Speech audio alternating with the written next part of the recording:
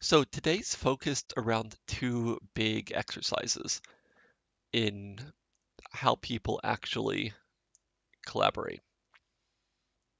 Um,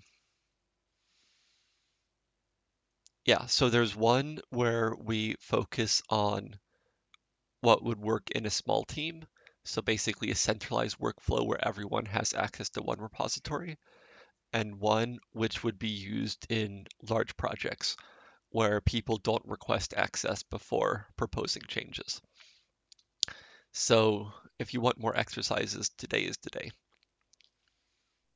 I think the first exercise will be a realistic starting point for most groups and teams. The second exercise is not only for big projects, but it's also suggesting changes to somebody else's project that you maybe don't collaborate with. So it can also be a small project. Mm-hmm, mm-hmm. That's true, yeah.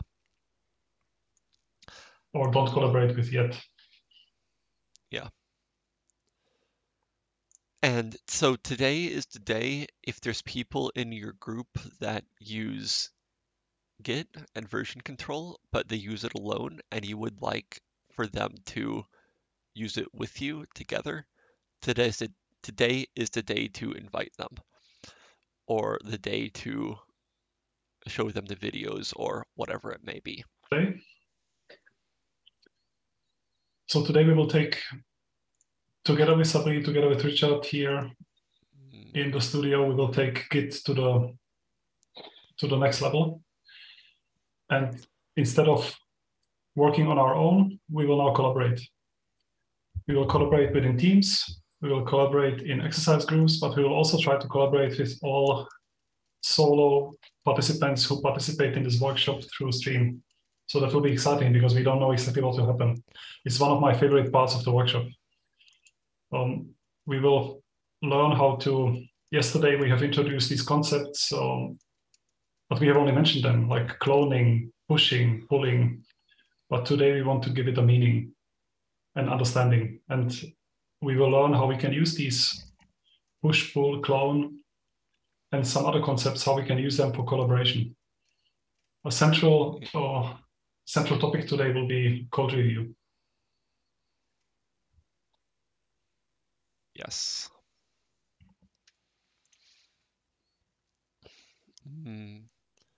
Yeah, I And mean, in code, yeah, go ahead. the first time I saw this lesson taught in an in-person CodeRefinery, I was sort of amazed at how like it was so interactive and hands-on and like what we'd really do. But doing it with a stream where possibly several hundred people are collaborating, that's another matter. So we'll see. Should we begin then? Yes. Should we introduce ourselves, Richard, or people know about us? Well, I guess maybe we should reintroduce. So, Sabri, yes, tell us about you. Yes. Thank you, Richard, for all this and others, the team. So we are just here now starting this lesson, but there's a lot of work already done coming to this point. So everybody who's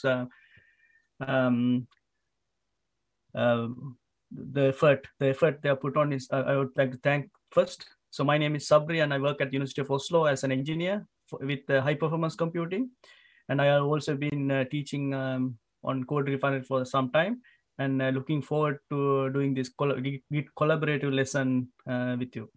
Yeah, go ahead. Right. Radovan, would you like to quickly reintroduce yourself? Yes, it's a pleasure to. So Radovan Bast, University of Tromsø. And I also want to thank the team. It's an incredible team effort. It's really fun to be part of this. I also want to say thanks for the feedback that we got in the last days. I really appreciate the feedback that some things were too fast. We didn't clearly say when it's okay to not type along. And this feedback is really important for me, and we will try to implement this. So thanks to everybody. And I'm Richard Darst. I'm at Aalto University in Finland, and I guess my other motivational phrase is that once you can collaborate with the kind of people that are in CodeRefinery here, it's just amazing what you can do. So I'd like to thank everyone for that and invite others to join us. You'll learn a lot. So with that said, should we begin Git Collaborative? Will someone share the screen? I guess, Radovan, it will be a nice idea that you share the screen and maybe see whether we can go through a recap, small, like not a fast one, but a brief one of where we are now.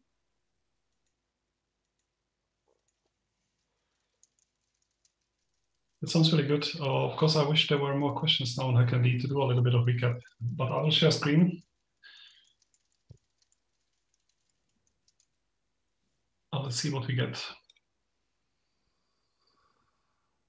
So on top is the collaborative document. Everybody welcome to type. We have icebreaker questions, but here down below would be really nice to get questions about Git, about the last days before we start out with collaborative Git. Maybe a recap would be that we have discussed branching yesterday, actually on day one. And branching now will be essential. We have said that for single person projects, if it's your own project, many people work on one branch only. It's the main branch or the master branch, and that's completely okay. But now that we start collaborating, we will see that there is really no other way. Once we start collaborating with Git, we are by definition on different branches. So now we will need it. It will be a natural thing. So there's connection to day one and day two. Yesterday, we have briefly and too fast demonstrated how conflicts look. We will today see, hopefully, more conflicts. While we resolve them in the terminal, today we will learn how to resolve a conflict through our browser. Yeah. So Radovan, looking at the HackMD's last few days, maybe especially yesterday. So if I would recommend that if people still have SSH key issues, that they don't try to solve it during the lesson, but follow us, and maybe after the lesson they could have a look at the videos. Because if you are already having this SSH issue and you might not be able to sort of fully participate in this collaborative lesson that we are going to explain, but trying to solve that might sort of put you off. It's a great point. And yesterday also somebody wrote on the document that this SSH keys don't work for me, and now I have to disconnect, and I will not watch the rest of the workshop. And it's really pity. I wish we had said yesterday that it's still really valuable if this doesn't work and you watch the rest, and you will not even need it for the rest of the day, even that we didn't say. So if this doesn't work, indeed, maybe the best way to participate is to watch us reviewing other people's work. We will be sent each other modifications, and we will learn how to submit them, how to review them. I think you will get a lot out of it, even if you cannot participate yourself. Everything we will do, we record, and we will put it out on YouTube, so also you can rewatch it. Definitely want to avoid frustration with this workshop. Yes, Radovan, can I start the lesson? Share the schedule and start it from now, or do you want more discussions on past few days? Just wondering whether anything really important we forgot. I think we are ready to start. So please take the screen from me, and you will lead us through the first part, which is the concepts and motivation.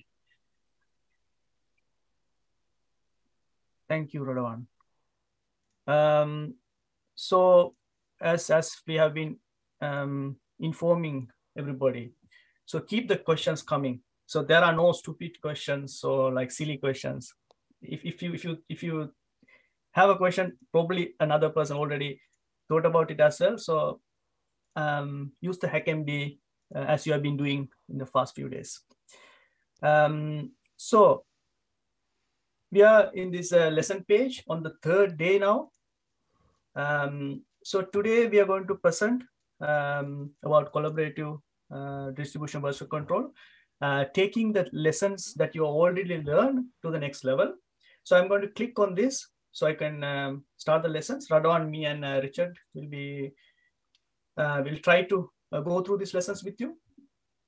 So let's step back a little bit and think, motivate ourselves a little bit about why we need and how we are going to share our code that we have it on our laptop. For example, the cooking recipes, the guacamole recipe, or whatever the exercises we did, we have it on our laptop. So how do we make this accessible to others?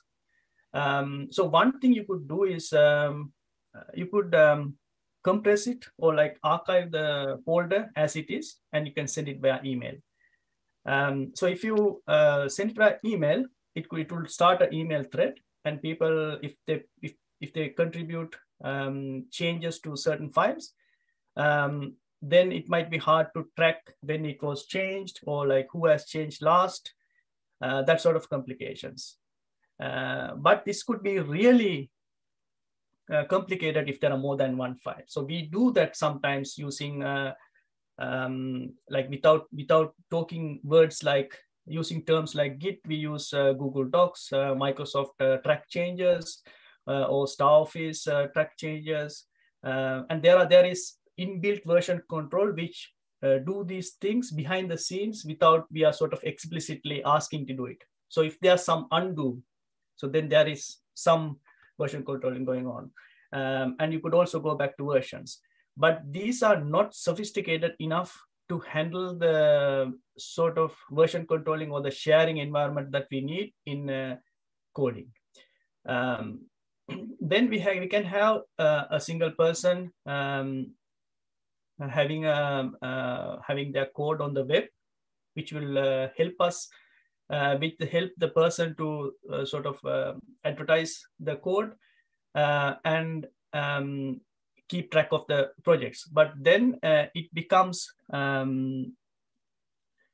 it is practical. You could do that, but as a single person, then you might have to take care of everything that comes with the code sharing. You have to if somebody asks for some help, then you have to provide it yourself. Then if somebody contributes something, then you have to review that yourself. So it becomes might become overwhelming if it becomes more popular. Then a group like the CodeRefinery, the GitHub, the repository we have, for a small team, it's very good. So everybody part of inside this trusted circle. So everybody could welcome to contribute, and they could use branches, for example, to keep their work slightly separate. Then we will talk about terms like forks. We'll come back to that later. It is just taking a copy of a repository and working on your own, and then contributing back.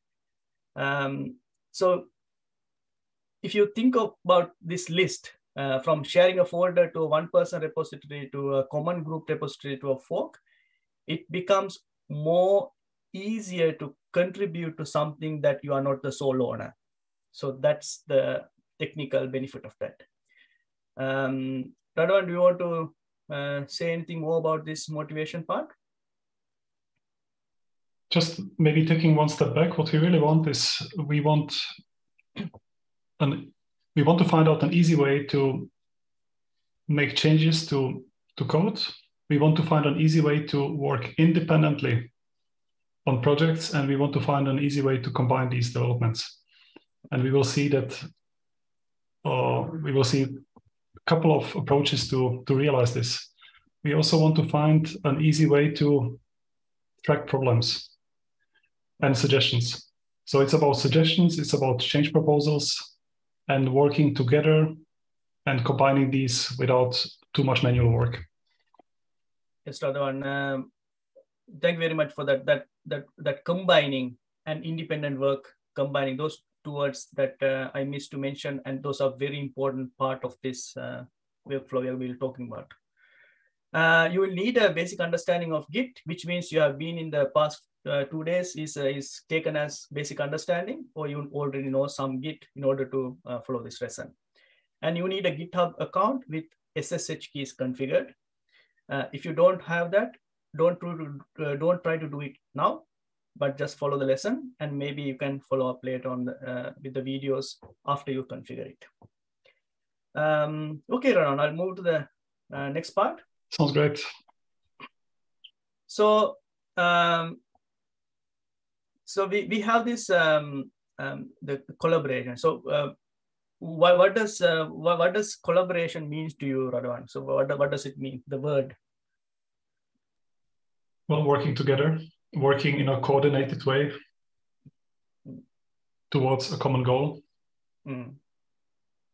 So the common goal, the coordination, and the terms you mentioned before, like ability to work independently but combine your work, those, some motivation for this lesson, and also for some explanation of how this code collaboration works. So let's say someone given you access to a repository online and you want to contribute. So you saw your let's take a simple example like the lessons, that lesson that we are going through. Somebody want to make a change, and we gave access to that repository. And it is quite easy to make a copy and then make the improvement and send it back. So first, what we do is we get a copy. So Radwan, I would like I would try to avoid using other terms that already mentioned. Like we have terms like fork and commit and clone and other things. So we could sort of talk about other. We could explain using other terms like copying or my local copy or remote copy. But this clone and fork, if we try to sort of understand the concept as it is, I think it's more easier than we introduce more terms. So what do you think about it, Radwan? So should we sort of explain these terms more first, or shall we see how they work out? I mean, I trust your judgment here. Yes. I agree that we should be very careful with too many concepts, too much jargon. So let's be very careful about how we call these things. And sometimes the names are not very intuitive because they are this way for historical reasons, because these terms have evolved from something. So I trust your judgment. Lead me where we go. So the reason I mentioned is that if I mention something, a word or like a term, that not here, that might confuse you, should immediately stop me and sort of ask for an explanation. So we'll go through the terms a little bit. As you said, it might not be intuitive. So the repository is the if you look at the laptop where you did the git init and that folder, so that is the git repository that we are talking about, everything inside that. I like to consider the git repository as the .git folder inside that folder, which contains all the history and the commits and everything that's contained in it. But there are others might consider also the working tree. That means the files that has been edited but not completely informed Git about. For example, if you edit a file and if you do not do a Git add, whether it's part of the repository or not, that might slightly change. But you could think of it as that place where the Git init was performed, either on your laptop and today on the cloud. So the branch also, people use different ways to understand it. So a branch is more often I have seen as as explained as a commit. It's a point in time that is referred. It's referred to a commit. Now we know a commit what it is. But I have sort of got used to understanding it as a commit and all its ancestry. So you could sort of try to understand a branch as refer to a commit, but it would make more sense going forward if you already have an understanding of a branch. Just keep that understanding to this lesson. So my understanding is a commit and its ancestry, and it's a very lightweight component of Git. That means if you think about, if you can see in this diagram, you have this blue branch and this red branch and the experiment branch. All of them share this first blue ancestor.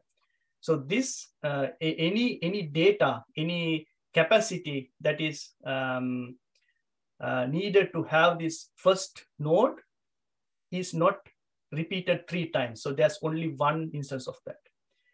Then you could have a tag, which is an easier way to refer to a commit really. So you could have like a human understandable label, or so we have this commemorative plaque now. So some sort of label that you could instead of referring to this complicated hash. Yeah, I think there are two. So there are 2 aspects to a tag. One is that it's typically something that humans understand. So instead of 40 random looking characters, it's a tag that is like version 1.0 or paper submitted. So something that we understand. It has the same meaning like a commit hash, like a commit identifier, but we can remember it better and we can recognize it better. And then the second aspect to a tag is that it doesn't move. So it's like something drilled to the wall. It stays there with the commit. We don't move it to a different commit, in contrast to branches. Okay, that is a very good point. And later on, maybe if we have time, we could check how the tags move across, for example, local compute and the cloud as well. So the tag, if you don't explicitly inform Git to sort of distribute it everywhere you have your Git, it remains on in the place where you define it. So it is an easier way to refer to a commit, but do you think, Radovan, it is a more like as robust as a commit hash? It is not as robust because although we are not recommended to move this tag to a different place, it is still possible to do. Whereas commit is really unique. So what is cloning? Yesterday we were cloning code. What happened, really? So the cloning. So if you think about what happened at the end of the cloning, is you have a copy of the repository that you had in your cloud. So it is a way to copy things. And if you think fork and clone as sort of if you want to compare them, so the clone is a local copy and a fork is a cloud copy. So it's inside fork is inside the GitHub cloud itself, and then clone is on your laptop or your desktop, or where you got your local copy in. So although both of these are copies, the features associated with the cloud copy and the features associated with the clone copy are slightly different. So it's good that they have 2 words, 2 different terms to refer to these 2 copies, and it would make sense when you go forward. And is it a good time to now also explain what is this origin, because we see it in this graph? So when you have your cloud instance, the repository, the version of the copy of your repository on the cloud, and when you have a version of I shouldn't say the version, a copy of the repository on your laptop, you see two copies. One is on the cloud and one is on the laptop. But behind the scenes, there's a third copy, which is the last time you synchronized with the cloud. So you have your cloud copy, you have laptop copy, and the last synchronization, the last pull or push you did that we will talk about later. So in that, we have something called the origin. So origin is really a reference to the address on the cloud. So we have a reference to the address on the cloud, the master branch in the cloud, and then we have the master branch on our local repository, and then we have the cloud. Did that explain that one, or do you want to say something more?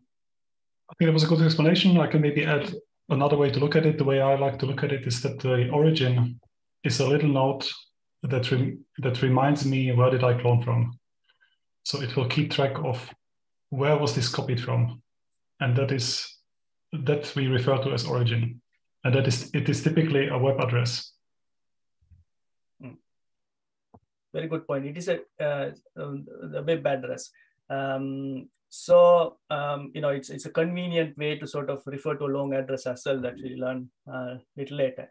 So this creating from templates and importing repositories are also ways of making copies in slightly different use cases.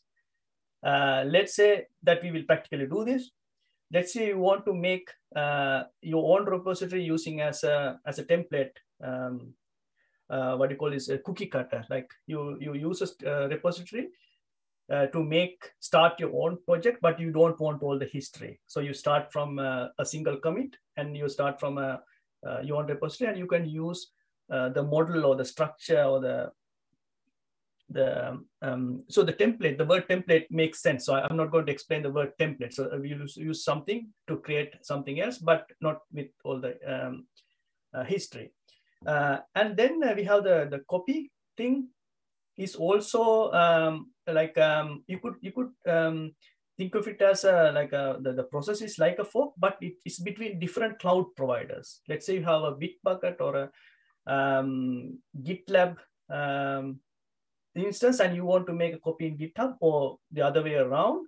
We call it import because all the other features that are not the cloud specific features may not be repeated. So you use it and import. So you have the basic Git mechanism, and that would make it possible to sort of have your commits and commit messages and the Git history and the Git logs and the Git annotate and other things going on. But maybe certain features like a link to an issue might not work after a import. Radhan, do you want to add anything more? Maybe I can add to the generating from template. I can maybe add a use case where this might be interesting. This might be interesting in your group.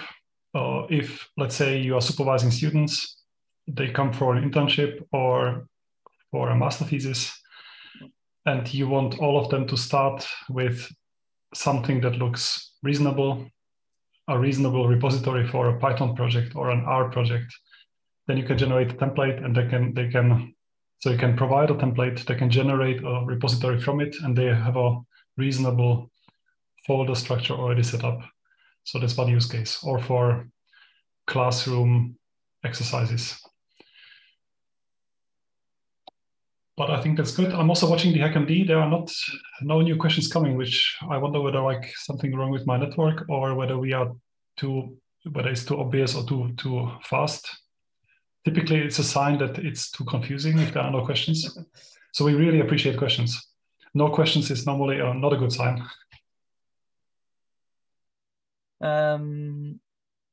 Yes. Yeah, so I see some questions being answered, but it's, yeah, as you said, not enough. Maybe we could mention, if people could mention if they had used a template in their sort of real life, and mention that. And then if you scroll down, Sabri, there is, of course, I didn't want to jump. So there are these terms that we heard yesterday, pulling, pushing. What is this exactly? As I said, I will try not to use more terms to explain that already the jargon we have. So pull and fetch, we will in the first few lessons we will sort of think as one thing. A pull is a fetch and a checkout. There are two things. So if you use the pull, Git would do the fetch for you. So pull is downloading. So I try to not use more terms, but that is how it is. We could use the word like a download, and then push is an upload. So then we have learned how to make changes, and then with the word fork will come to the play when you cannot upload to somewhere that if you don't have access to that place that you are supposed to upload, then you can have your own copy and upload to that place and make a suggestion to the owner that would you like to take the changes and incorporate it to your original repository. So when you can't directly write to something, you can make a copy of it and you can make the changes and show the original author that, oh, person with the right access, I have these changes, that the improvements, would you like to incorporate it? Anything else you are planning to say about this, Farhan? So I would like to pick up questions 6 and 7 from HackMD because I think they are really good questions and important that we clarify them. So question 6, is it common to fork a repository and later to propose changes to be reintegrated into the main repository? And yes, that is one use case. And we will practice that later. So one use case is you make a fork if you think that sometime in future I want to contribute some changes back. The other use case is you want to make a backup because you don't know, I just want to have a copy in my user space. The yet another use case is you don't want to send any changes back, but you want to make your own changes. And maybe you will change your mind later and then send them back. So this is the use case. Question 7, when cloning, do we only clone one branch or do we clone everything? So when you clone everything. There are some options if you really only want to clone a particular branch, but normally when you type git clone and an address, you will copy everything, all commits, all branches, all the tags. So that's important to know. So it's also a nice way to back up, which is the one thing I really like about Git is that when you collaborate with your colleagues, you get automatically backup basically for free. So if you have 5 collaborators and they all clone your project, well, you have 5 backups because they really copy everything. So not directly relevant, but something I just remembered because I have sort of done something wrong when I'm doing this thing is like if you have a fork and your intention is to sort of contribute back, you should not wait too long. So if you wait too long, the original project might have moved so far. So it's important that if you are forking, making the copy, the intention of that is to contribute, you should have frequent communication with the original place. And there has been an interesting follow-up to question 6. So the nice thing about forking and cloning is that we don't have to overthink it.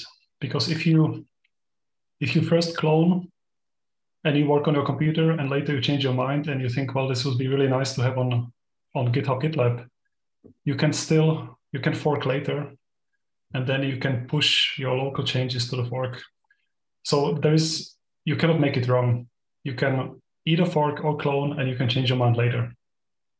And today we will learn how can we do these things? How can we synchronize changes between our computer, the fork, and the central repository?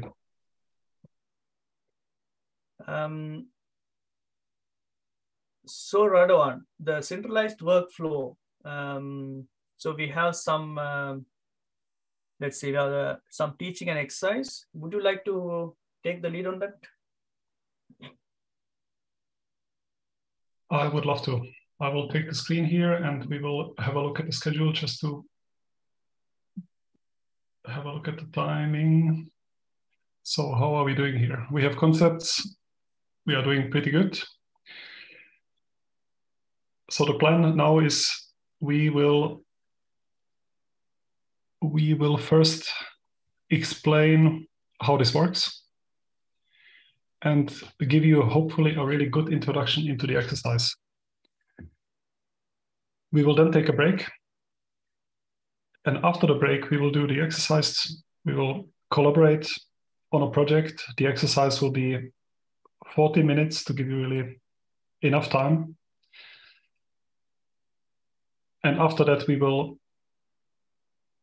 discuss a lot. So this will be really our central part of today. So let's go there. Centralized workflow, what is this? So Radovan, in this lesson, so if there's some typing or clicking that you're going to do you want me to follow you or do you want me to just watch you?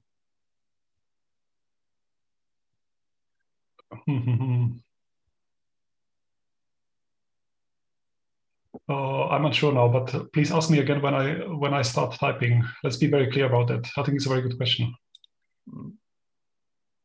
We will first start with. So please remind me about this later. Whenever I start typing, please ask me that again.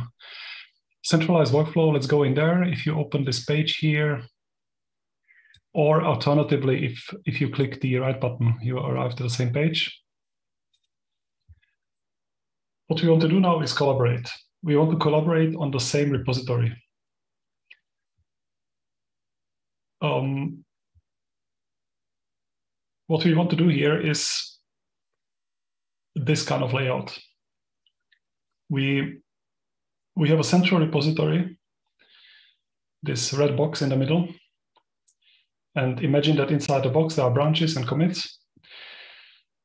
And these blue boxes, they are our computers. So we will clone the repository.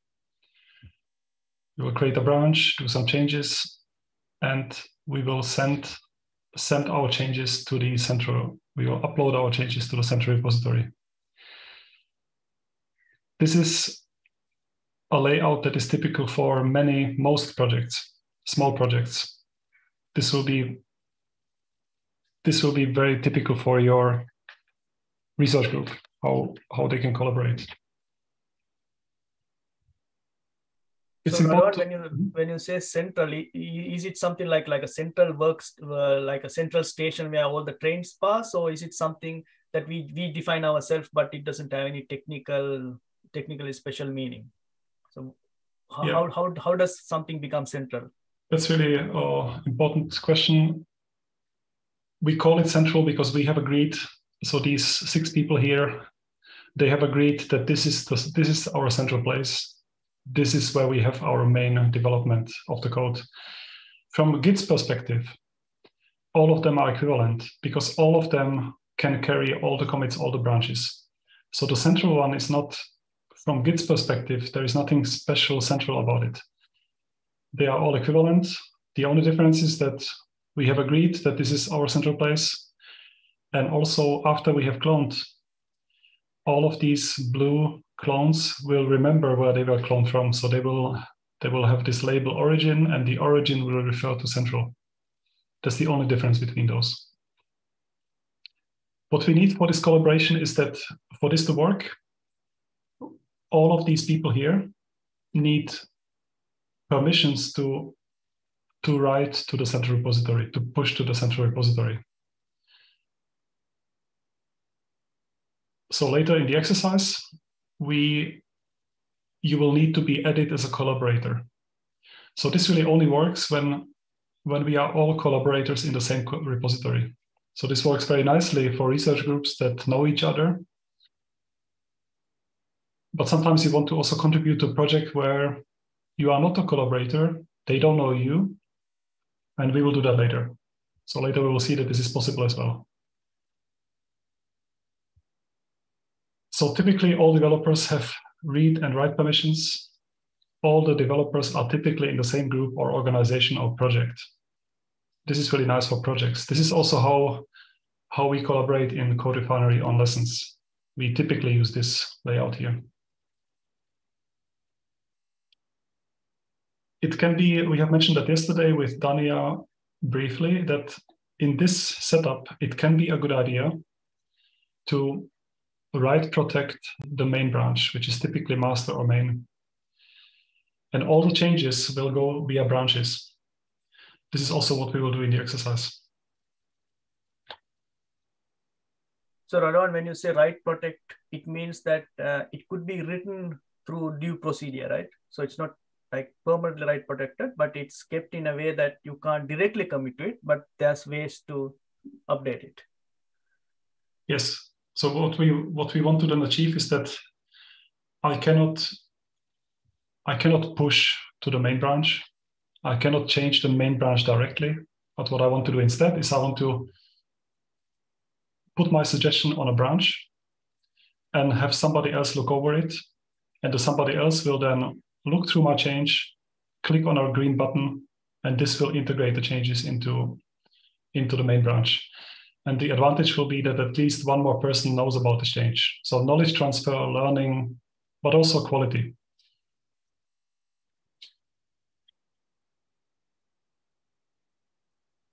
Are we ready to talk about exercise preparation? Just catching up here with the document. What have we missed? Yes, Radon, I think we can prepare this exercise. But from the past experience, that is, I think it's very important that we explain the difference between the exercise leads part and the people who follow, and also for the people who do not have an exercise lead. Before we jump into the exercise, how the role play works. That's very important.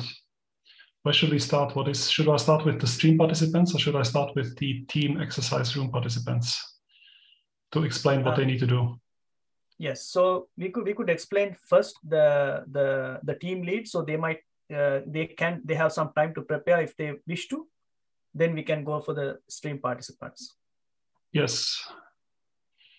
Okay, so now only the team leads and exercise leads, please listen carefully. So this is only you will have to do that because you will have to set up an exercise repository for your group. And here we call you are the administrator.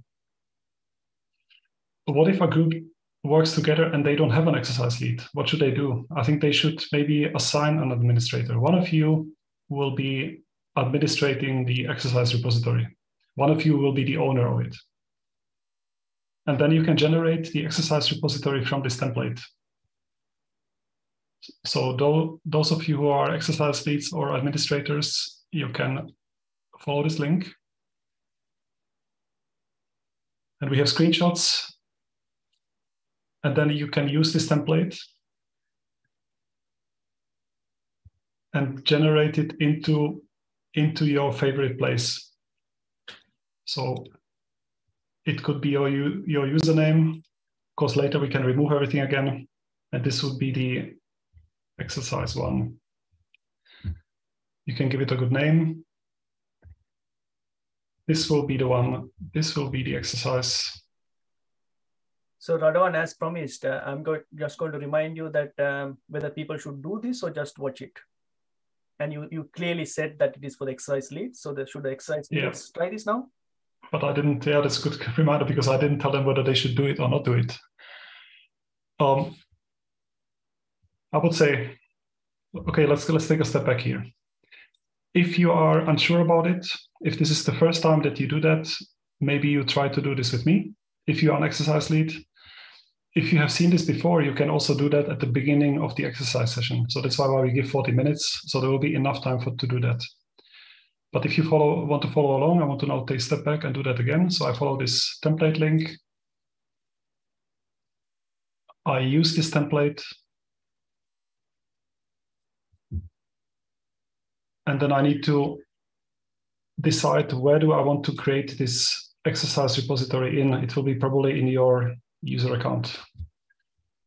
So to make things consistent, Radwan, shall we say that it should be your, like the exercise leads user account, not some public project they're part of. So yes. Select your name.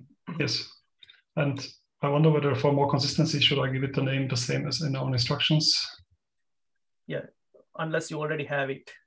Okay. This will be exercise 1.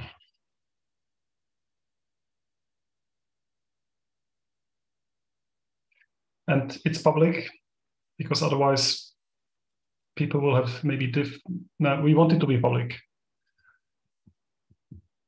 I think it will, it's better if it's public. It will also work if it's private. I prefer public. Here, it doesn't matter. Doesn't matter. I keep it unclicked.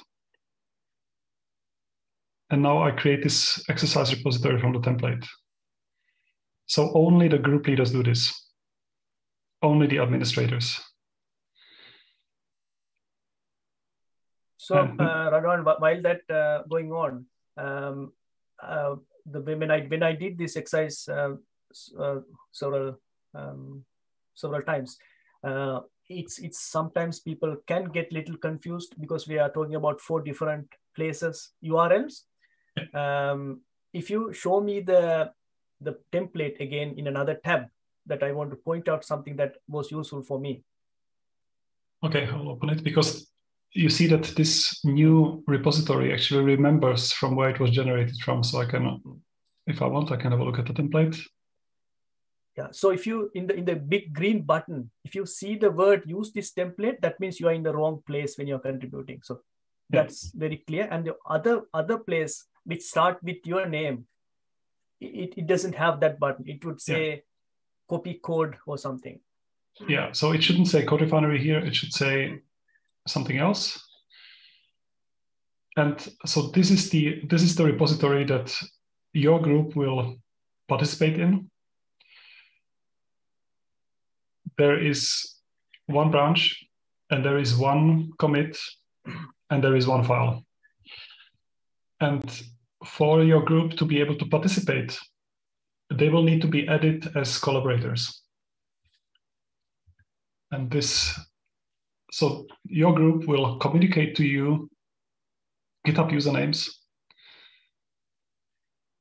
through, if you are in the same room, maybe on the, I don't know, on your own Zoom chat. And then you as an exercise lead, as administrator, through settings and through collaborators. And I need to now authenticate. Just a sec.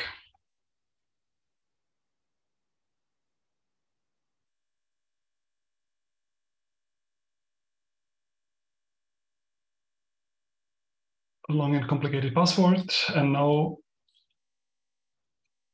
you can, on settings, collaborators, here you can add people.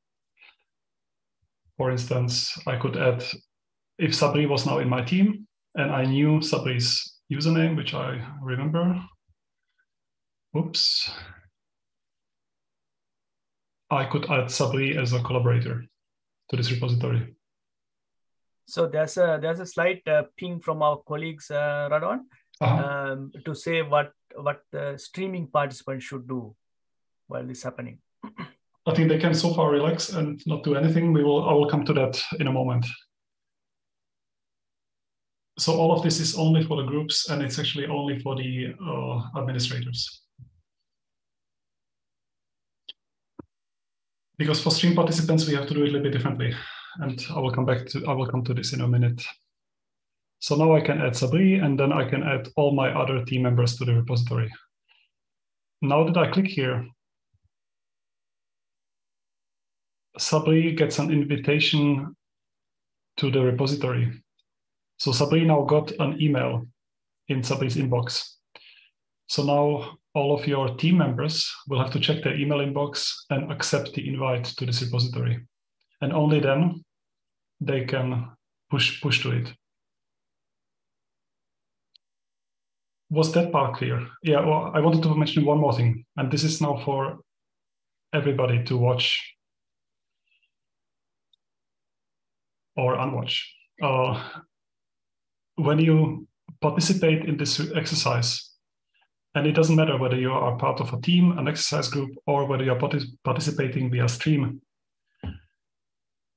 Before you start exercising, I recommend that you unwatch. So on top, there will be this button here where you can watch or unwatch activity in this repository.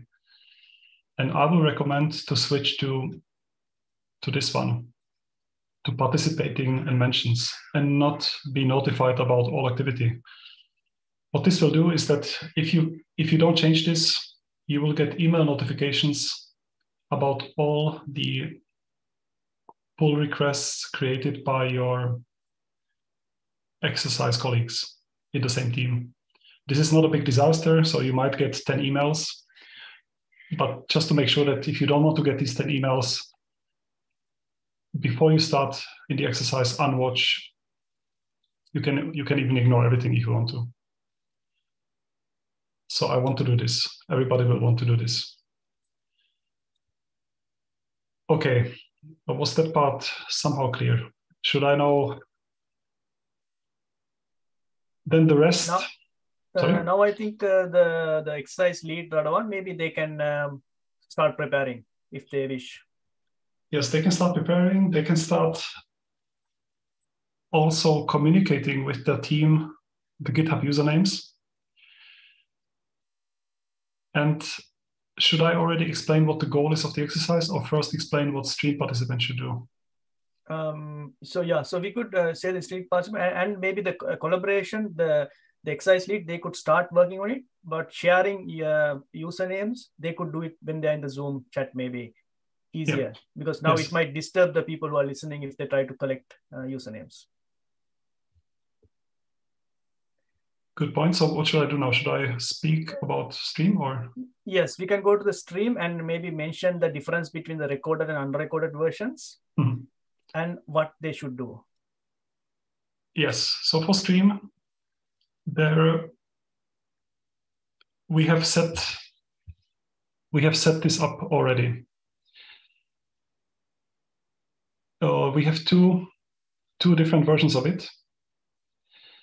And we have either sent you an email or we have put it on HackMD, or the stream participants could open an issue in this repository and ask to be added to as a collaborator. And we have done that. And if you still opening issues, we will now also add you there.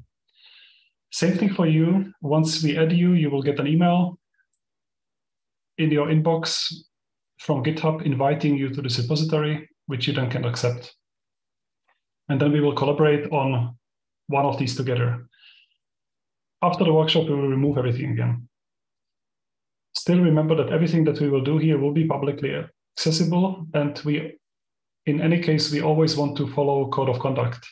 So when we do now changes, since we don't know exactly what will happen, we want to make sure to not make anybody else uncomfortable with any contributions.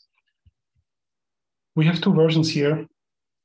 We have one which will not be shown on stream and it will not be recorded. We have another one where you can then contribute to, which we call Centralized Workflow Exercise Recorded. And this is the one that we will show on stream. You can choose, as a stream participant, you can choose where you want to then contribute to. We hope that at least some of you contribute to the recorded one so that we have something to show here, because then we can review your changes, we can discuss them, we will do that in a very nice way, and we can then learn together on how to contribute and how to review. Same here, before you start exercising, and I will open the recorded one. It looks exactly the same. There is one commit, there is one branch, there is one file. And also here, I recommend then before you start, you unwatch so that you don't get too many emails.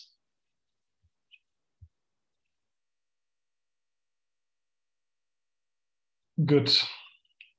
That's the setup. So Radovan, just to make sure that when you share your username in the recorded version, no information goes we don't access your repository or anything. It just there are two versions. So if you don't want to show your username on the recording, that's why it's two. But it's very safe to it's very very safe to contribute to that.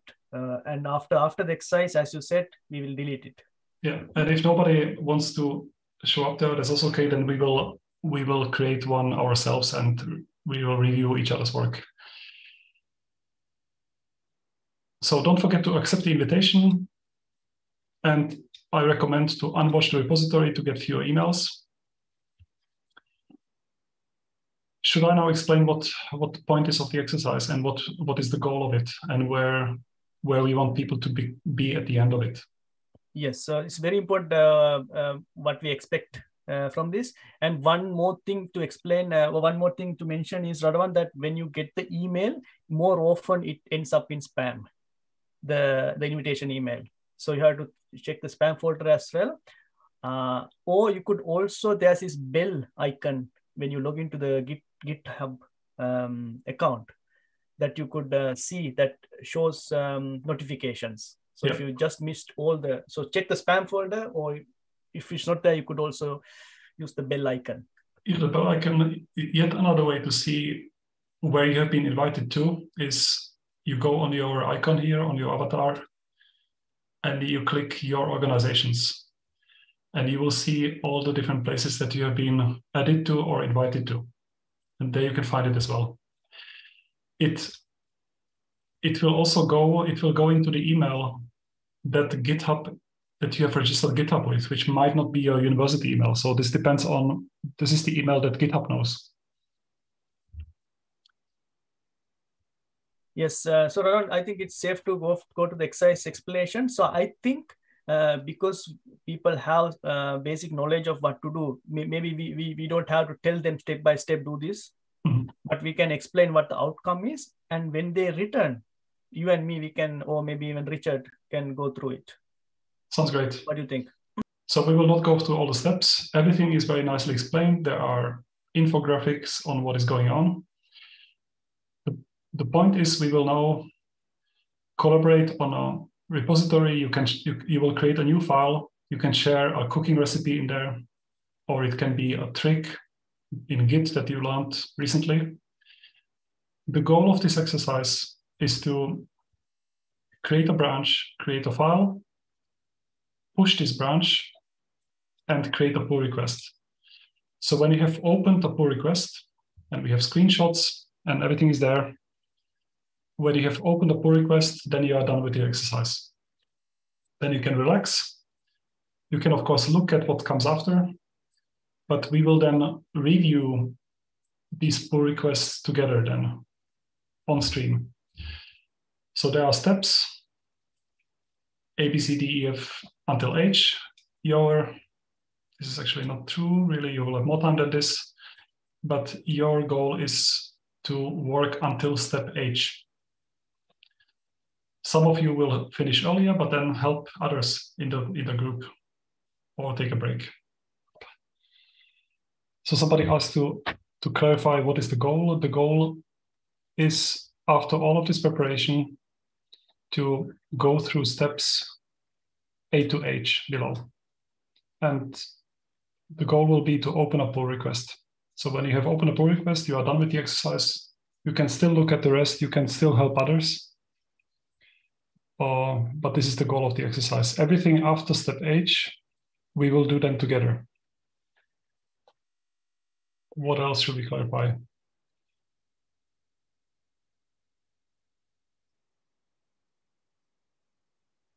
Maybe question 19. So when you then, so definitely in this exercise, you will create a modification on a new branch. You will create a new branch and there you make a modification. The modification will not happen on master or main. And that is a good practice. Great. Welcome back. I hope this worked well. If you got stuck, it's not a problem because we will also open a pull request here together as well. So then you can see how we do it and what are the things that we look at. let's maybe have a look at some of the pull requests that we got via the stream. And then in those of you who work in teams and in exercise groups, you can then also then together with us start reviewing the pull requests that you have received. But we will here, I will follow the one centralized workflow exercise recorded, and let's see what we got.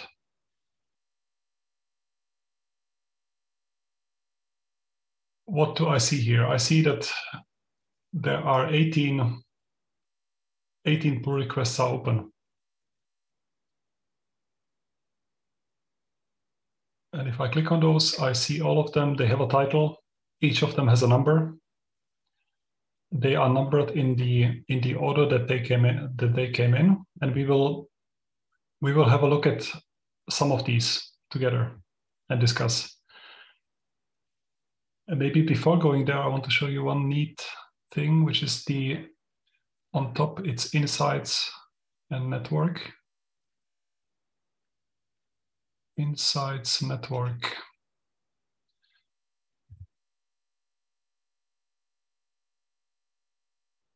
I don't know how to make it nicer.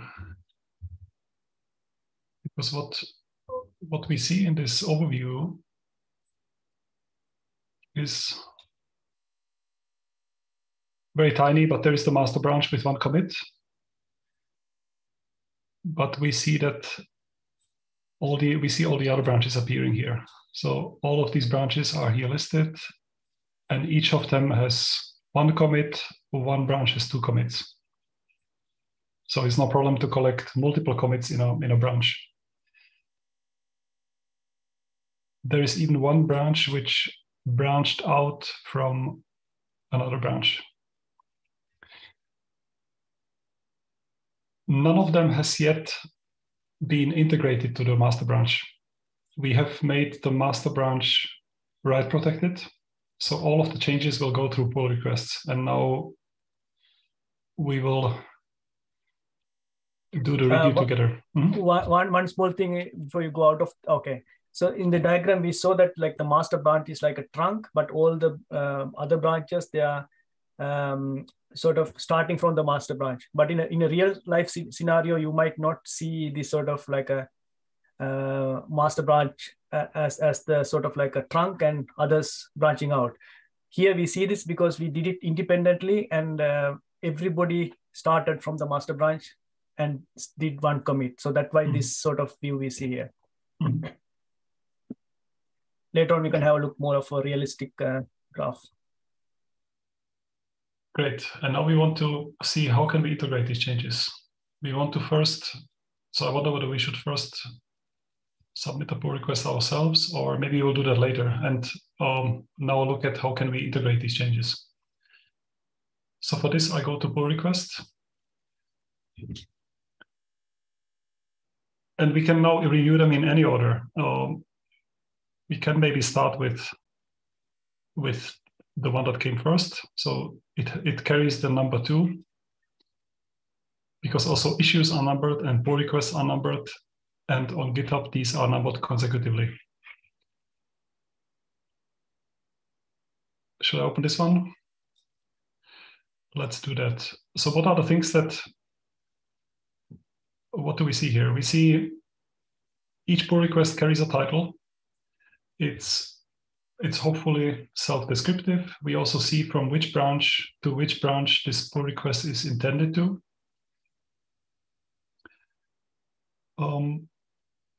There can be more description here if needed. In this discussion thread, we can have a discussion here and suggest changes, have suggestions. We will in a moment show you them how. Here I can also involve more people. If I need advice, I can even mention somebody. Hey, Sabri, what do you think about this one? And if I would now post this, then Sabri would get an email notification and can get then involved in this discussion and will appear here as a participant. Before merging a change, what I normally do is, well, I look at the title, and I also look at, I mean, here it is a small change, but I look at the description. I also click at file changed. What is it really that is being submitted here? So this is now, it's now a poem.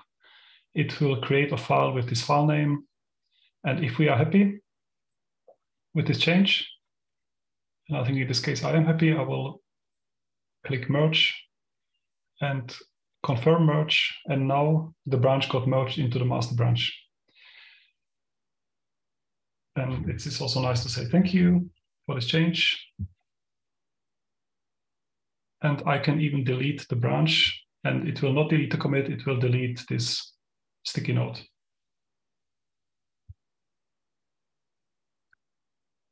And maybe before looking at other pull requests, we can have another look at the insights network. And I will see that now this commit got integrated into the master branch. And now we will try to merge more of these changes together. And now I encourage those of you who work with inside a group, inside a team, you can do this review and review each other's changes. Maybe before doing that, if I look at pull requests, I see that there are 2 changes that I submitted. So now a question to Sabri, should I review my own changes? So the best practice is you don't review your own change. So another person should review that. So I could do that when I get the next screen share, maybe after you go through one more example, maybe. And this review is a concept that we use a lot in coding. So the review does not have to be done by an expert than the submitter. Let's say it is quite natural. A student reviews a supervisor's code. That is a very good way to learn, for example. So in a team, there might be junior members reviewing. So reviewing is not a policing act or a correction act. It is also a learning experience in itself. Yes, and everybody, it's good if in a project, everybody is equal. Nobody is more equal. So this review process then counts for everybody. Of course, now you also may ask, what if I'm alone in the project? Who can review then my changes? And maybe somebody can ask the question on the document, and maybe we can also find some answers there. So that's a problem many people have, that they work isolated, and how can they get a code review? But let's see a little bit more changes here. I want to have a look at this dinner recipe. This is a pull request with 2 commits. Some ingredients were added, then some more changes. And it's an interesting recipe. I want to test it out. I would like to have that in our recipe collection. Radwan, before you move away from that the file, so here, if you look closely, that there are some other additional information Git gives us. One information are those green lines numbered 1, 2, 3. So those are the new lines included in this commit. So if there's a red line here, that means a line that has been deleted. So Git is checking line by line here. So each line it's checking, is it new, or is it something removed, or is it already existing? Here everything is green because it's a new file. So that was not there before. And there are these little plus signs, and I can even comment on particular lines. So if I want to comment on this one, I can say, oh, yeah, I really like broccoli. And add a single comment. And it will show up, this comment will show up in this when I click back to conversation. Do I still have network?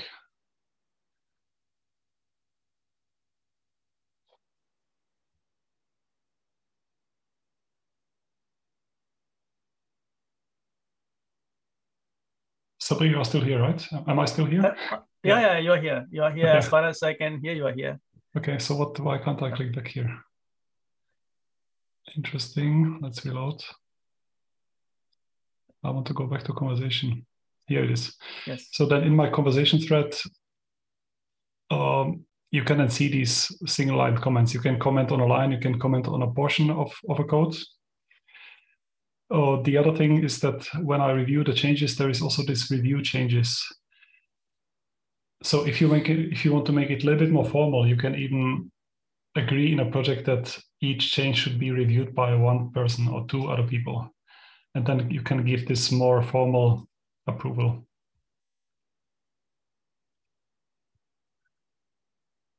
Because then it will show up that, aha, this person has approved these changes. And then you can wait until another person has approved these changes.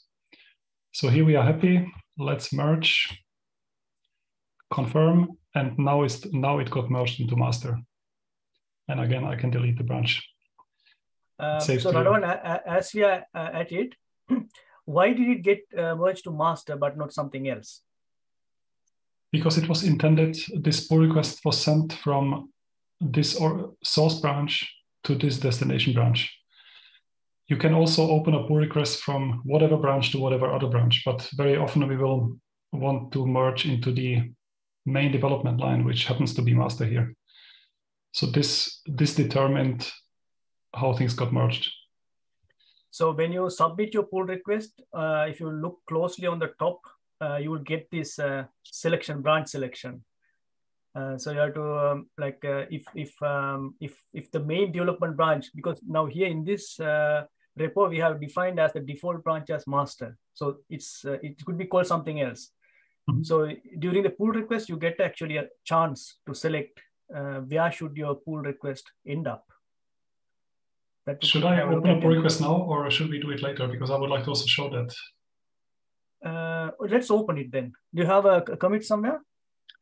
I can send something maybe. I can make one here. Okay. Or do you want to take the screen and create a commit? I want to create a commit that is unfinished. So some like unfinished idea. Should I do that here? Yeah. So that is for the draft, right? Yes. So draft, we do it little later. Let's show the, as you're in the terminal, just go ahead. Hold on, just go ahead. And something unfinished or something good? Something unfinished at the second thing, maybe. First, we'll do the finished one. All right. So as always, I will do a new, first, before I do anything, I do a new branch. How should I call it? Recipe T. And here you had combined git checkout and git branch into one command. So you'll create the branch and check out. Yes. As a single process.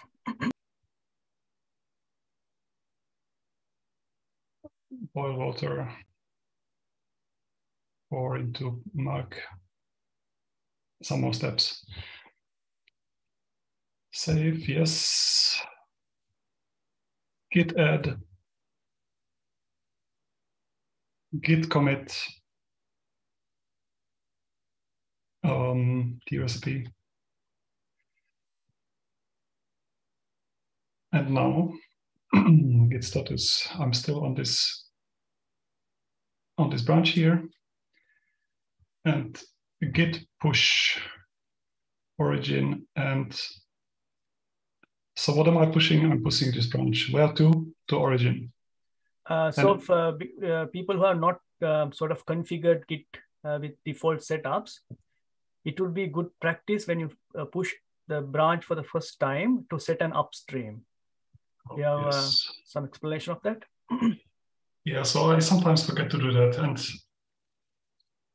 and it is okay not to do it. So it will be this one, the -u, and we have it in instructions. So this is first time I ever push my branch to origin, because if I do that, it will connect the two. It will know that the local Radovan recipe T and the one on origin, they are connected. And then from there on, I can do git pull and git push without typing this explicitly. I admit that sometimes I forget this, and I always prefer to explicitly type what am I pushing and where to.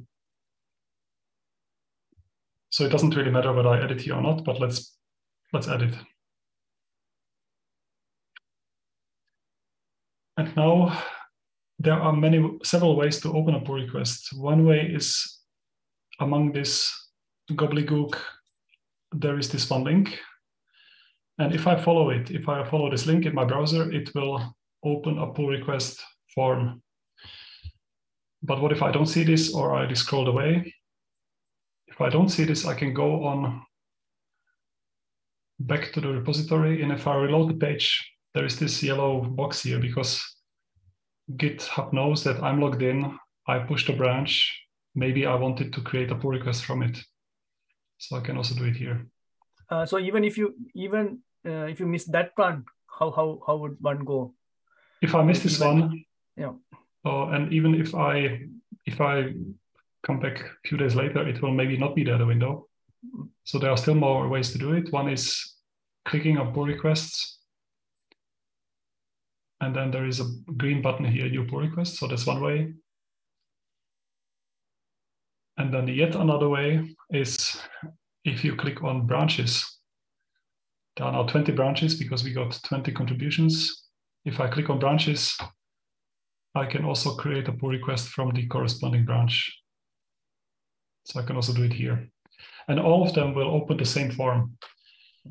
And the first thing I look when I open a pull request is from where to where. Is this really what I wanted? Is this from my branch towards master? Yes, that's what I wanted. Give it a good title and more context here. Here you can also refer to an issue discussion or previous discussion or something. And I also, before I click here, I also have a look at what am I actually sending here? What is the change and what are the commits? If I see changes here that I don't remember, and if I see commits here that I don't remember doing, then maybe I made a mistake and then I stop and I pause and I have a look, what did I really do? So these are things that I look at before creating it. We will discuss a bit more how we review changes. We want to show you a couple of more really nice features that can help with this. And then we will take it to the next level still. During the break, I got a good suggestion here to my pull request.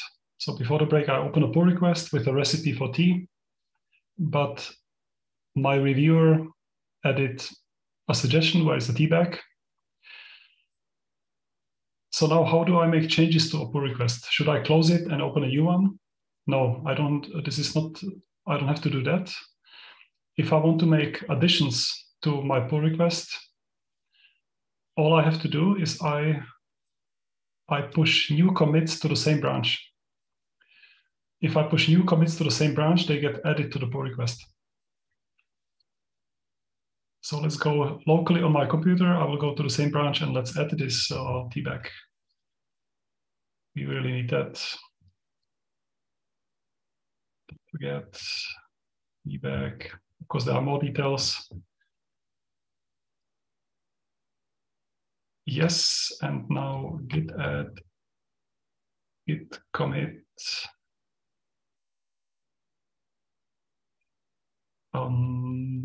Adding tea bag. The commit still exists only on my computer until I type git push origin, and I want to make sure that this goes to the same. What was the name of the branch? Recipe T. It goes to the same branch, and only now we will see. Now the website updated itself because now the new commit got added to the pull request. Also, if I look at files changed, there are 2 commits, and there is the tea bag that Sabri asked for. And maybe now Sabri will be happy with my changes and merge them. Good. I wanted to show you one more thing. During the break, I created a branch and I called it unfinished idea. Let's see what is in that branch. So it all started with an idea. It's something that is unfinished, but I want to show it to other people because I want to get feedback. I want to get feedback before I add more code to this. Am I on the right track? This is an unfinished code, but I really want somebody to critique it. Getting suggestion on something unfinished can be much more useful than getting suggestion on something that is already finished. And there is a nice mechanism to share something where I want to get feedback, but I don't want this to be merged. And I can do this by selecting here. I can open a draft pull request.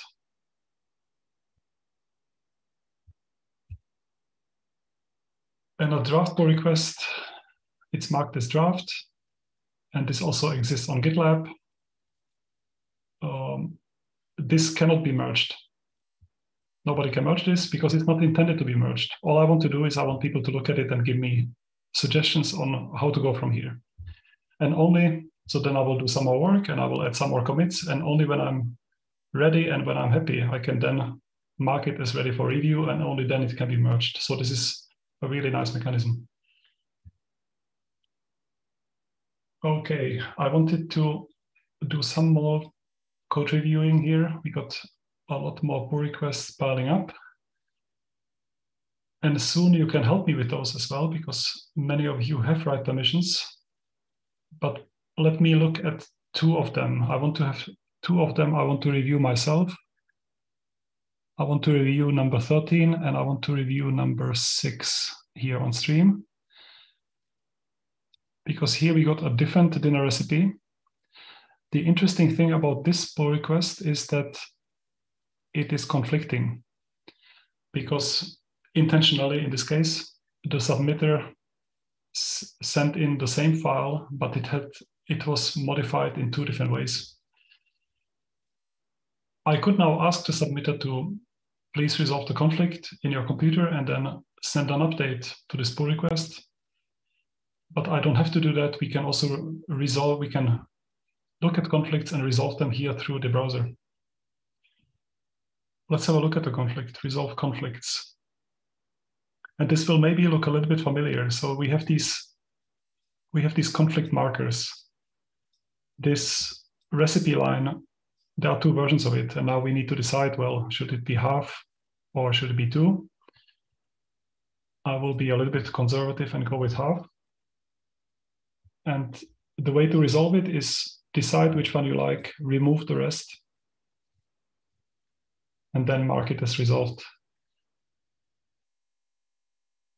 This will create a new commit.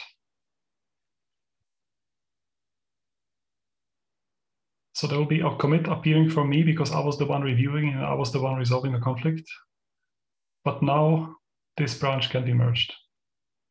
So we have seen conflicts can be resolved and can be discussed through the browser as well. Okay, there are 2 more things that we want to show you with Sabri.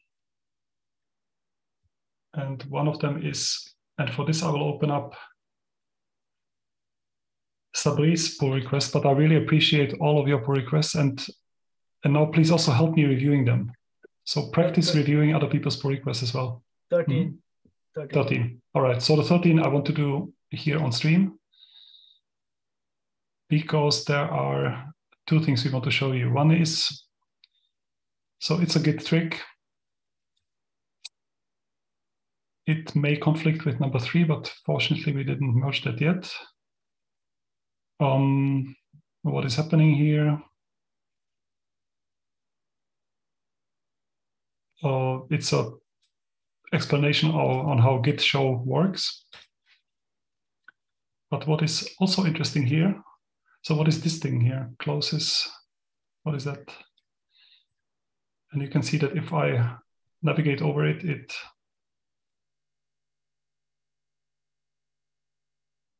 it refers to an issue. Let's open up issues in a different tab. So there are two issues open. One of them is the issue number 5. And here Sabri already announced what he wanted to do. That can be another nice way to inform the group. What am I working on? It can also be a nice way to collect feedback before doing all this coding. So before writing 20,000 lines of code, explain the idea, collect feedback. Is this the best way? Yes, it was a really good idea. And then notice how Sabri in the commit message has referenced the issue number 5, and he has used a magic word called closes.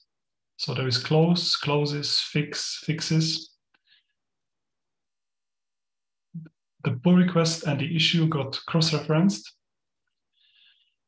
And the moment, if I merge the pull request, I don't want to merge it quite yet, but if I would click on the merge pull request, it would automatically close the issue. That's another nice mechanism. Just catching up here with questions. I think I want to show you one more thing, and that is how to make a suggestion to a change. Because I told you that if I want to change, I could ask Sabri for this. Can you please change this and that? And then we know how to do it. We create a new commit, we push it to the branch. But what if this is a minor change and I already know what I want, and can I suggest it here directly? What if I want a $sign in front of the Git show? I could ask Sabri for the $sign, but there is a much nicer way, and that is that I can suggest it directly. I can click on the plus. I can either give comments, but there is this little tiny plus minus, which is adding a suggestion. And if you click on that, then I can suggest directly. Add a single comment. And now, if I go back to the conversation,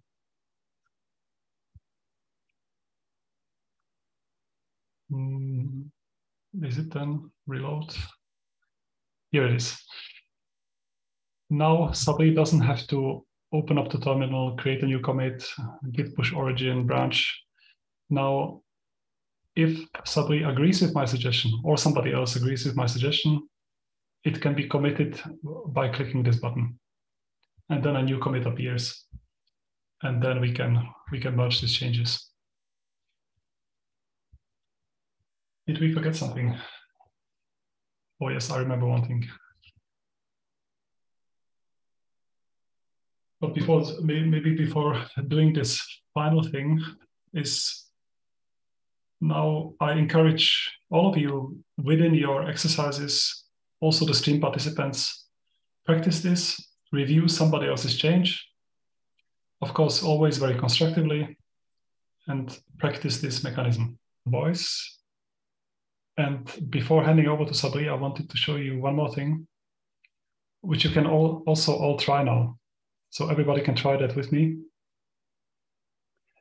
If it fails, it's not a problem for later. So for later, we will do something else. But what I want to show you is that now that we have started merging changes, I see many files appearing here on GitHub.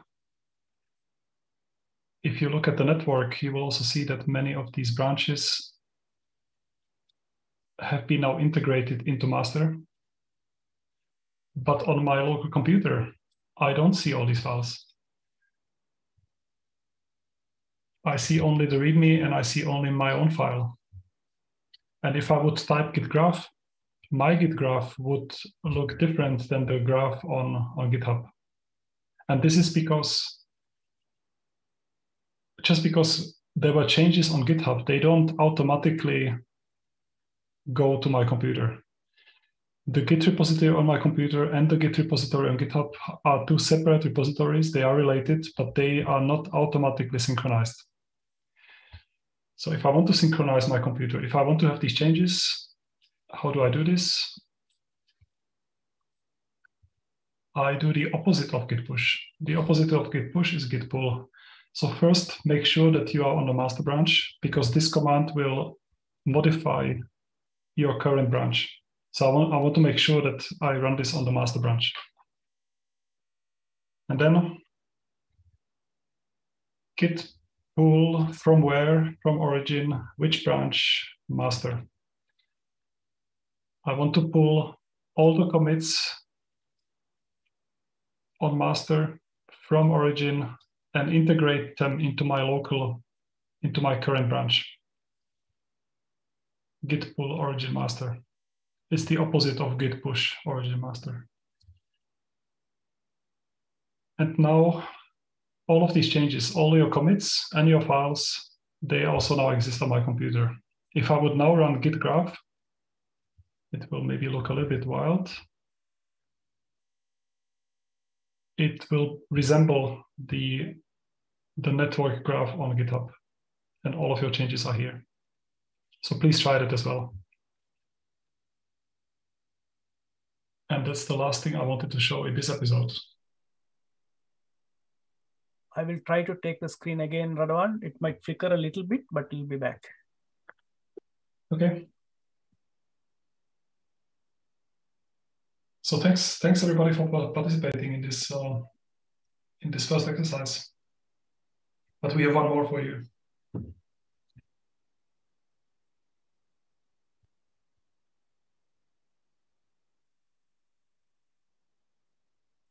Yes, it went outside. Let me. Radovan, can you take it back and give it to me? I don't know to refresh it. So should I send again? Just yes. steal the screen share. Otherwise, what we can also do in emergency situation is that I keep it and you tell me what to do, and I will do it here. Yeah, we'll try one more time, not to waste time, and then we'll go for it.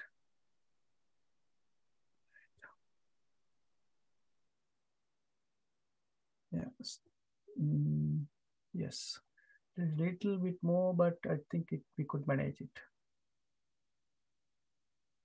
So Radovan, until I sort of file this, what is the use case? When do you need a fork to remind ourselves?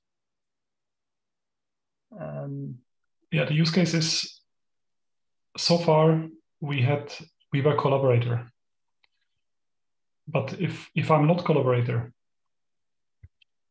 I want to make a change to somebody else's repository, and I'm not part of that group. I'm not a collaborator of this repository.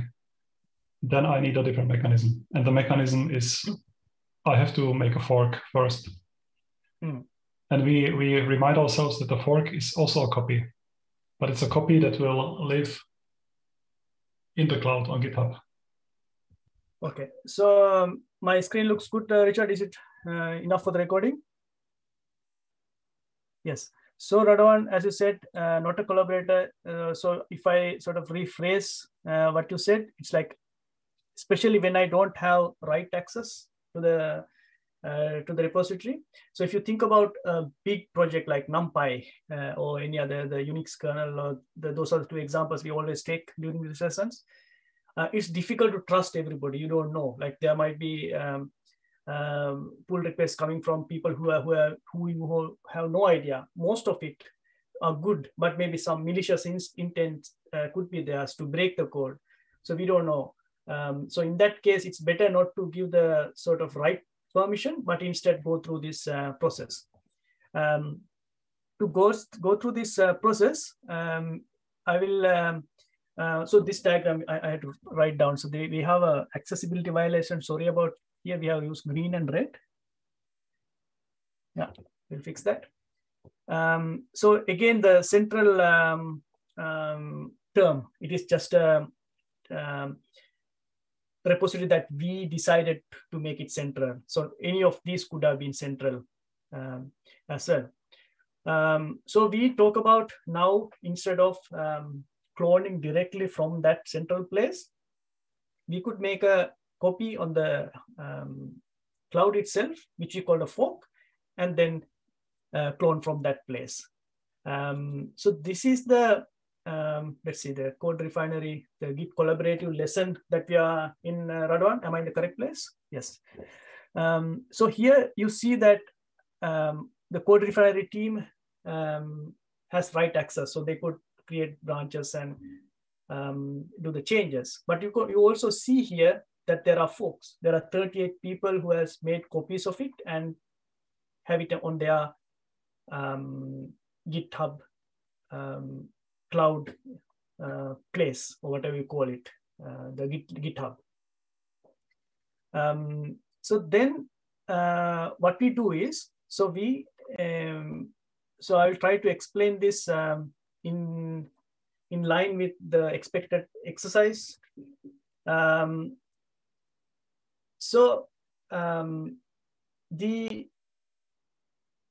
thing we are going to learn here is to contribute to some place that you don't have write access. So you are not like a part of the team which has write access to the repo, but we are going to do it in a way that I would call it like socially responsible and a good DevOps practice, that, you know, a development practice. So anybody can propose contribution, and you don't have to give them permission to write. And the maintainers, they have full control of what is merged, what is integrated into the main line of development. We'll come back to this term in a moment about having multiple remotes. When having this kind of setup, that you have like a central repository, but if it is very big, it can be overwhelming for the maintainers as well. But if you are going to do something like that, if I am going to host a place where I expect people to fork, there should be a mechanism for the review. So you can't just expect that people to fork and send requests and go stale. You know, if the forks fall behind too far, then it's hard to integrate this thing sensibly. This thing I will show in a moment. So in line of the exercise that we are going to expect, we are going to sort of expect people to do. Rather than as in the previous exercise, we have two tabs here. One is that if you want to do it in a sort of local team, and the team lead use this template to create a repository on his private GitHub and share the link with the participant, but do not give them write access.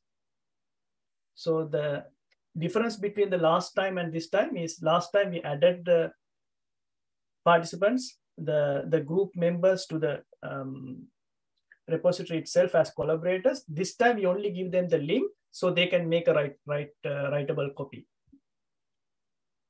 And for the participants who are following via the stream, and those who do not have like exercise lead to create this first preparation part, they could either follow the non-recorded part if they don't want to show their username in the recording, or they could follow the recorded part.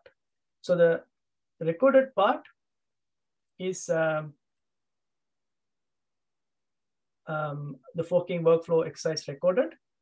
So the first thing one would do is, because I want to show this remote thing, so I would go and fork to my private GitHub account. So and this is something we should do now or later? Thank you for reminding. So what I'm going to do is to explain these terms a little bit before you jump into the exercise. So do not follow me, just watch, because I'm doing this so I can get to a point where I can show what this terms mean. So I'm going to do some certain clicks. I'm expecting you to watch and not to follow me. So Radwan, how important is it to copy the master branch only thing in this exercise? Yeah, it doesn't matter. So it doesn't matter whether it's checked or not. We only need that one branch. So when you finish your the clone, you will see that the fork. The clone is the term we use when you copy it to the laptop.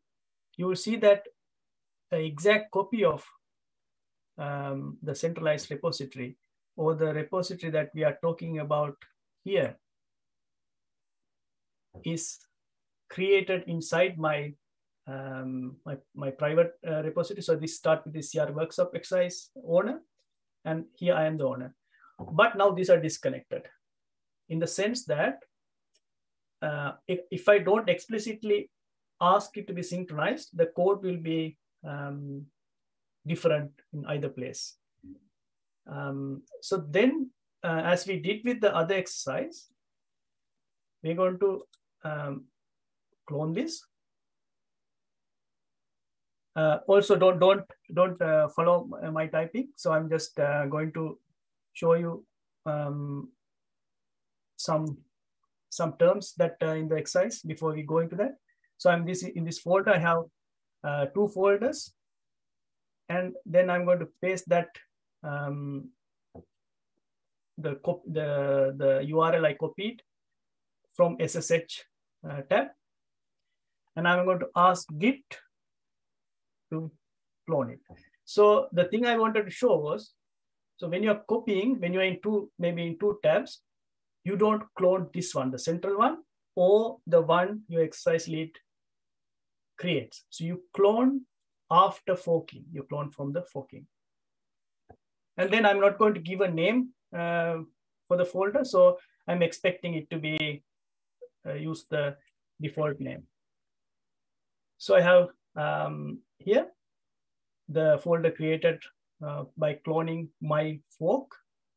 Then I'm going to change into that directory and show this command: git remote -a.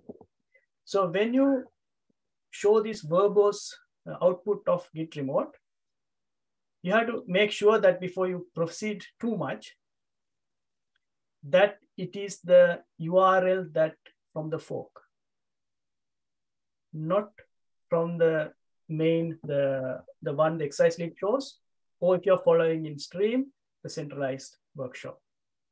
So let's say, just in case, if you got the wrong one, the wrong URL, you can you see that this long URL, Git has given a short name called origin. Was it remove or delete? Remove origin. Let's try that. And then if you ask git remote me, it will not show. Then you can say git remote add origin and then the correct URL. So what I have done here is that after cloning, I made sure that I am working on my fork. So if I accidentally copied the wrong URL, it's also possible to remove it using this name and then add it again. So Radwan, was it sort of clear that that could be that you have to make sure that you work on your fork, not the centralized repository? Yes, and this is because you can write to your fork, but in this case you cannot write to the central repository. The exercise setup will be a little bit easier because this time we don't need to communicate any usernames, and we don't need to add any collaborators because that's exactly the point of the exercise. Yeah. So there is a little bit less to do now. A little bit less to do, but if you don't sort of got the wrong repo set up, delete it and add the correct. Otherwise, the exercise will not work as expected. So now I jump back to the exercise again. So that is the pitfall I wanted to show. It's always good to use this command remote verbose to see that it is same as -v. So I use the shortcut. So you could use the -- verbose just to be consistent with the material. So it will show the something. So Radovan, the expected outcome of this exercise is that you send a pull request as before, but not from your local computer directly, but where you fork. In order to do that, there are three methods, three paths you may take. One is that for the teams which have a exercise lead, the exercise lead will generate a repository on his or her GitHub account, and they will share the link. Or people who follow the stream, they will use one of these. So if you are not that concerned about showing your username on internet, I'll recommend that using this. So after using that, you could follow the steps that I did. So you should read again the step. You should fork and then clone it and make sure that your correct remote is set up in this way. After that, you can proceed with the steps. And then when we come back, we could talk, Radovan and me, we can go through the exercise step by step. So Radovan, would you like to rephrase? So again, summarize the things I said? So summary of the exercise is, in this case, no adding collaborators. You don't need to exchange usernames. Make sure you clone the right one. The right one is the one that is in your user space. Inside, otherwise, it's very similar to the previous exercise. There is one bonus that you can try. What you can try is open an issue and reference the issue in your commit. Then you can see that you can auto-close issue with this. We also need to plan a little bit because now we have half an hour left in the workshop. So what's our strategy for how long is the exercise? When is a break? How do we plan this remaining half an hour? So how far it has been since our last break, Richard? I don't remember exactly. I can find in HackMD until 25. So we are half an hour since the break, I guess. Yeah. So I guess in theory you could go until the end. Yes. So Radovan, the thing is, we'll give 20 minutes for the exercise. I would like to give maybe 30. Yeah. But I think 10 minutes we should save for the discussion. Discussion, yes. Yeah. So now I would now stop here and I'll let you go to the exercise. And when you create the issue, that was a very good point that Radovan mentioned. You create it in the central place, not in your repo. The issue is created from the place where you forked, not in the place your private repository. That is how the process works. So okay, now go to the exercise, read through it, and make sure when you fork and clone the correct repository, and good luck. See you back in another 20 minutes. I have here on my screen a pull request ready to be sent. And I want to show you that there are at least two things now different. One thing that is different is that on top, it's not any longer from branch to which branch inside the same repository. What is now different is that now I'm sending a pull request from one repository to the other. From the repository where I have write permissions to the repository where I don't have write permissions. And again, I can select from which branch to which branch. Otherwise, looks pretty similar. This is some recipe. The other modification that I did, but Sabri already showed us how to do that previously, is that in my commit message, I reference the issue with this magic word so that once it gets integrated, the issue gets closed. I think I'm ready to send it. And then I will give over the screen to Sabri. And it is created, and you can take it from me.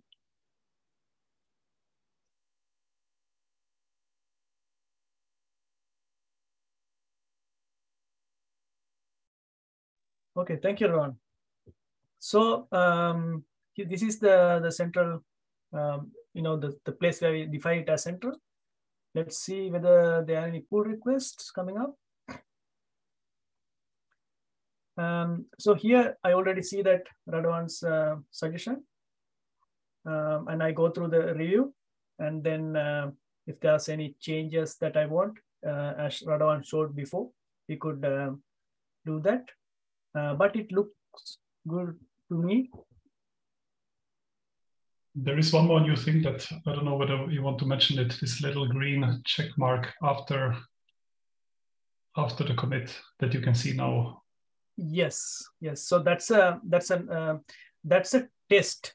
So this repo, if you look closely, there's this file called test.py. So this file goes and checks whether the word taco is there in the file you submit. So this is sort of an introduction to testing, automated testing. So if the word taco is not there, this will be not become green. It will be red. So if Radovan, if you can send me like a different pull request at the end, if you have time to look at without the word taco. I will do that. And it is of course a silly test, but we will then next week teach you how you can set up real testing in your projects. I will merge the suggestions. And here, if you see that I didn't get the message which says, do you want to delete the branch, for example, because it came from Radovan's repo. Now it's there. I want to go back to the workflow exercise, to the main page, and see, look at this file. So this was the suggestion that was sent in the master branch. If I go back and look again, in the master branch, I see this file. But in my fork, I'll refresh it just to show there's no cheating going on. I don't see that file under master. Here I could just go and sync my fork with the central repository, but I'm going to take a different route in this sense, because in my local Git remote, if you remember, I made the clone from my repo, not the central one. I don't have that file either. So what I'm going to do is, I'm going to ask which branch I am in. I'm going to move to my master branch to be consistent with everything we are looking at. When I do the ls, I don't see Radovan's spicy taco file. So how do we get this file in all the places? So I'm going to show the longer route. So we will have different to cover all the possibilities. So if you remember, we have added this one remote, which is the fork. I could also add, let's say I'll call it git remote. I'm going to call it the central because I will be using that word a lot. And add this URL. So earlier, if you remember in the beginning of the exercise, I said don't use this URL, but I'm going to use it now. And I'm going to paste that URL. So now we see the CodeRefinery, the central repo. Then if I ask again, get remote, now we have, let me make it slightly smaller. You can maybe see the whole URL. I see 4. So there's the central place for fetch, central place for push, and the origin, which is my fork for fetch and push. But in this case, because we did not allow people to have write access, the fetch will work, but the push should not work in a real case scenario. Now I'm going to ask again, where am I located? make this slightly bigger maybe, so I have more space here a little bit to show. And I'm going to do a git pull. Usually we use the word origin. Instead, I'm going to use the word central here. Master. So what does this tell you, Radwan? These 4 terms. It will tell me that I pull changes from the place called central, which refers to some address into and the master branch into my current branch. So it will pull, and you got the changes. If you look closely, the spicy taco has been downloaded. So it's there. It's the same file. That's the thing I did. I could have done this like this instead, but it's not convenient. I could have used the full URL instead, which means the same thing. But now it is already updated. But this, because I use this alias central here, so I can conveniently call this like this. But doing this even do not get me the file to my fork. So what I can do is, so if I say git push, this will go to central repository, which should fail. Now instead of central, I use origin. Did you see that difference on the way I got it and I send it back? So we pulled from central, we pushed into origin. And if I go here now, fortunately, not fortunately, like, that should have happened. It's not fortune. That's how it's set up. So I see that file here. So instead of going through that, I could say, but now I don't see any update here. I need one more update. Is there any other request? We have 1 minute left, but no stress. But let's now really say the most important things in the remaining minute that we have. Okay. So here you see that the word taco is not there, that test failed. Let's see. Yeah, so I will just push for something that passed the. So this one is really hot, it seems. So I'm going to workflow waiting for approval to run. So this, because Radwan, when you said because you are a admin, we didn't see this. So now the test will run for this pull request. So it will complete, and when it's complete, I would say merge pull request. Then I should say see the sync again here. So Radwan, until these things happen, finalize. Do you want to say anything more about the collaboration part next? Like, people could read about it, and we have covered most of it here live. I mean, if we can go like 2 minutes over time, and we will only mention something that is in the material, the final episode is how to contribute changes to somebody else's project. So maybe I just wanted to finish that by taking a step back. Now we have seen these different models, and so how should I start? If it's somebody else's project, I want to make a change. It doesn't mean that I just want to have the change in my own space. Let's say I want to take Radovan's terminal setup, but I want to change the yellow color to something more readable. I want to make it purple. Doesn't mean I want to contribute it back, but so how should people start making changes, suggesting changes to somebody else? So the first thing is to understand and ask, open an issue. In that case, we have to open the discussion first before you write a lot of code, which has been emphasized throughout this course.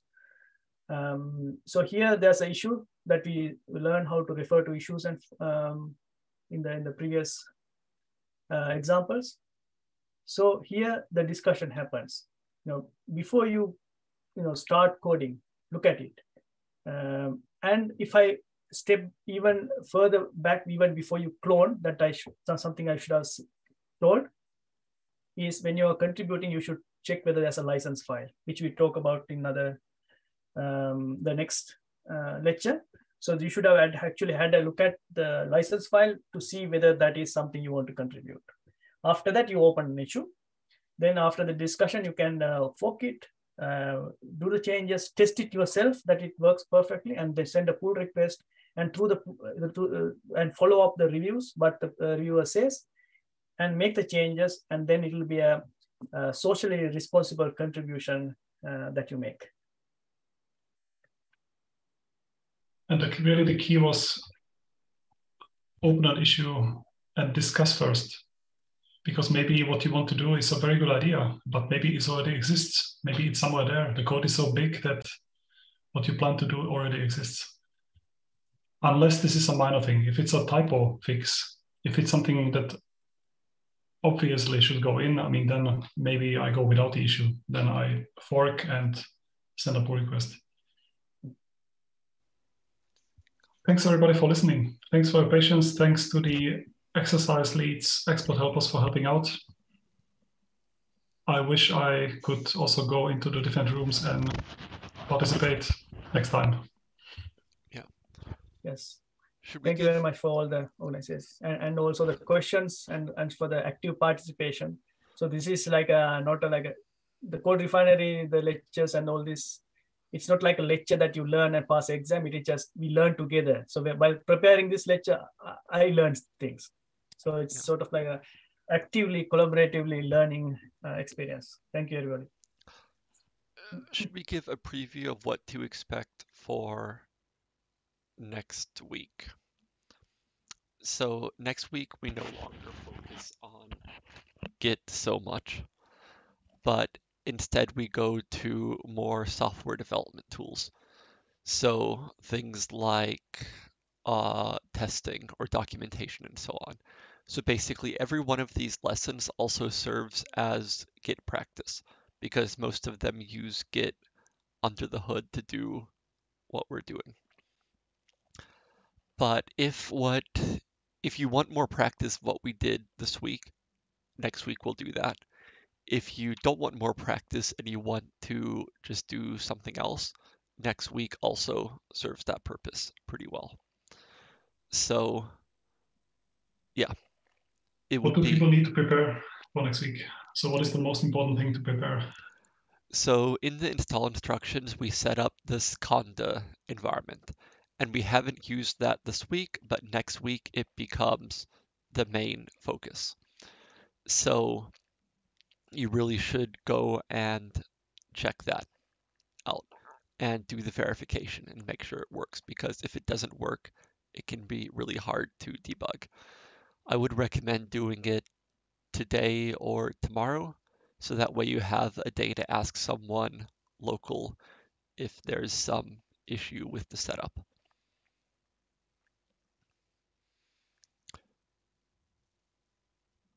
Please give more feedback. I see it claims 100 people online with the notes, and there's not that many things.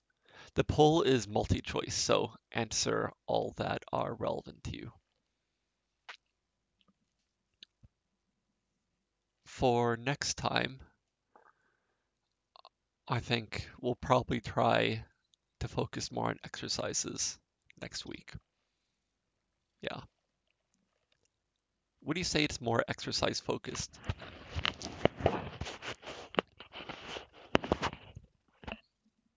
Yeah, it seems that our explanations were a little bit too lengthy, and maybe we should give more time in the exercises and leave more to the exercises.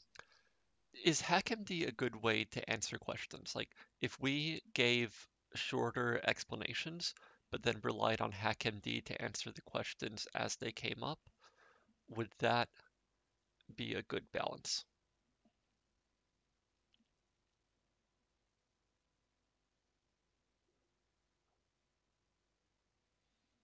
Well, I guess if you would like, write that in the HackMD and we will notice.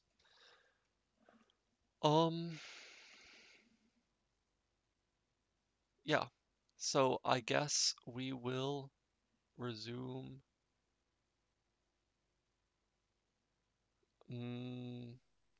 next week. Really looking forward. So thanks so much, Richard. Thanks, Sabri, for co-teaching. Thanks, everybody, and see you next week. Yes, see you then. Bye.